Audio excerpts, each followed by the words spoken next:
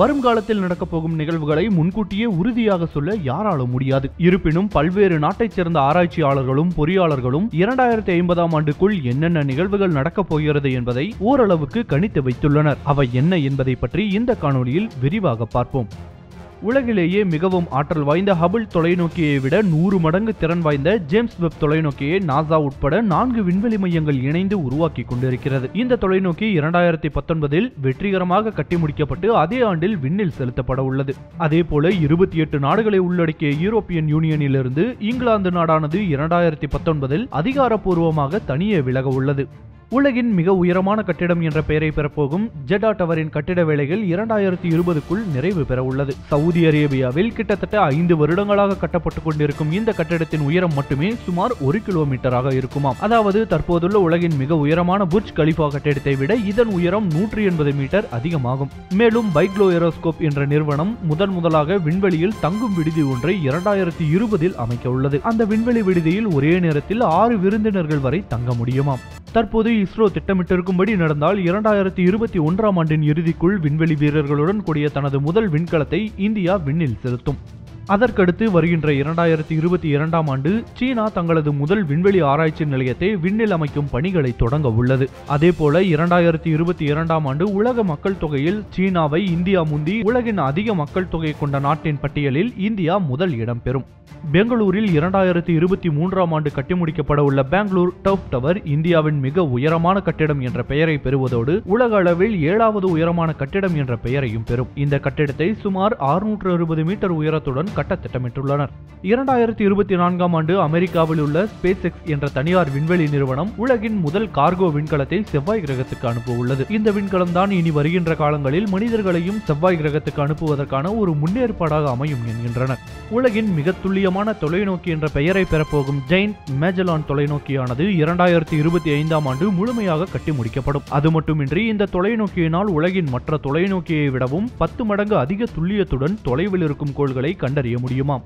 Space X விண்வெளி நிறுவனத்தினால் 2024ஆம் ஆண்டு செவ்வாய்க்கு அனுப்பப்பட்ட கார்கோ விண்கலத்தின் பயணம் வெற்றியடையும் பட்சத்தில் விண்வெளி வீரர்களுடன் கூடிய உலகின் முதல் ஸ்பேஸ் எக்ஸ் விண்கலம் செவ்வாய் கிரகத்திற்கு 2026இல் அனுப்பப்படும்.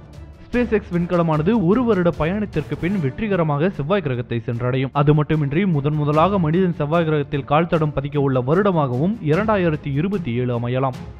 ஸ்பெயினில் கட்டப்பட்டுக் கொண்டிருக்கும் சக்ராடா ஃபெமிலியா தேவாலயமானது ஒரு வழியாக 2028ஆம் ஆண்டு முழுமையாக கட்டி முடிக்கப்படும். குறிப்பாக 1882ஆம் ஆண்டு ஆரம்பிக்கப்பட்ட இந்த தேவாலயத்தின் கட்டுமான பணிகள் சுமார் 146 வருடங்களுக்கு பின் 2028இல் தான் நிறைவு பெற உள்ளதும் குறிப்பிடத்தக்கது. ஒருவேளை 2027இல் ஸ்பேஸ் எக்ஸ் நிறுவனம் செவ்வாய் கிரகத்துக்கு மனிதர்களை அனுப்புவதில் தோல்வியடைந்தாலும் நாசா தங்களது விண்வெளி வீரர்களுடன் கூடிய விண்கலத்தை 2030இல் செவ்வாய் கிரகத்துக்கு அனுப்பி அங்கு மனிதர்களின் கால் தடத்தை முதல் முறையாக பதிந்தே தீரும்.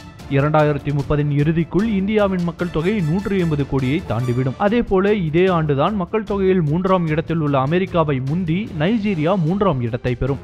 2031இல் ரஷ்யாவும் சீனாவும் தங்களது முதல் விண்வெளி வீரர்களுடன் கூடிய விண்கலத்தை நிலவுக்கு அனுப்பி நிலவில் இந்த இரு நாட்டினரும் தங்கள் கால் தடத்தை பதிக்க உள்ளனர். 2036ஆம் ஆண்டு அறிவியல் வளர்ச்சியின் ஒரு முக்கிய வருடம் என்றே சொல்லலாம். ஏனென்றால் 2016ஆம் ஆண்டு அறிவிக்கப்பட்ட பிரேக் த்ரூ ஸ்டார் ஷாட் என்ற திட்டத்தின் மூலமாக மிகச்சிறிய விண்கலத்தை சுமார் 4.37 ஒளியாண்டுகள் தொலைவில் இருக்கும் ஆல்பா சென்டாரி என்ற சூரிய குடும்பத்திற்கு அனுப்ப உள்ளனர். நமக்கு அருகில் உள்ள இந்த சூரிய குடும்பத்தில் பூமியை போன்று சில கோள்களும் உள்ளதால் அங்கு உயிரினங்கள் வாழ்கிறதா என்பதை கண்டறியவே இத்திட்டம் மேற்கொள்ளப்பட்டுள்ளது. 2036இல் அனுப்பப்படும் இந்த விண்கலம் வினாடிக்கு 35,000 கிலோமீட்டர் வேகத்துடன் செல்லக்கூடியதாம். மேலும் 30 வருட பயணத்திற்கு பிறகு ஆல்பா சென்டாரி சூரிய குடும்பத்தை விண்கலம் அடைந்தவுடன் அங்கு புகைப்படங்களை எடுக்கும் வகையில் இந்த விண்கலனை வடிவமைக்க உள்ளனர். 2040ஆம் ஆண்டு பிரான்ஸ் நாடானது டீசல் மற்றும் பெட்ரோலினால் இயங்கும் வாகனங்களின் விற்பனையை முற்றிலுமாக தடை செய்துவிட்டு மின்சாரத்தினால் இயங்கக்கூடிய வாகனங்களை அறிமுகப்படுத்த உள்ளது. 2042ஆம் ஆண்டு உலக மக்கள் தொகையானது 900 கோடியை கடந்திருக்கும். 2045ஆம் ஆண்டிற்குள் விண்வெளி வீரர்களுடன் கூடிய முதல் விண்கலத்தை இந்தியா நிலவுக்கு அனுப்பி இந்தியர்களின் கால் தடத்தை நிலவில் பதிக்கும்.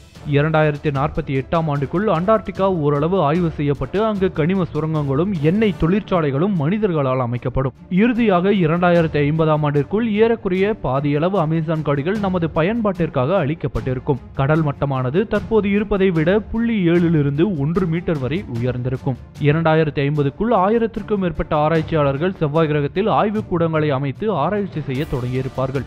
மனிதர்களின் சராசரி ஆயுட்காலமானது 79 76 குறைந்திருக்கும்.